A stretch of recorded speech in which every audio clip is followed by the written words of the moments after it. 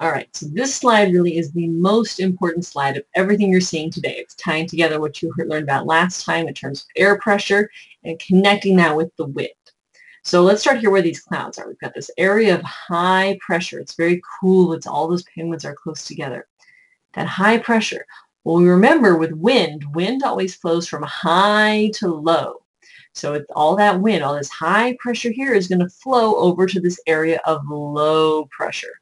So it's always going to go from high to low. So down here on the ground, there's wind. Wind is blowing from high pressure to low pressure. And that low pressure is nice and warm. And all the penguins are all excited, but as it's warm, it's less dense. So because it's less dense, that warm air is going to rise up high. So we got all these big pile of warm air rising. And then, but as it rises, then it cools down. So it rises, it's not getting the heat from the surface of the earth anymore, it cools down. So now that cool air is going to blow over to an area of low pressure. We're going to have this cycle go around and around again. We've got this cool air is going and blowing. The wind is going from high to low. And then that low warm air rises. And that cooling air is going to sink over and over and over again in an amazing convection current.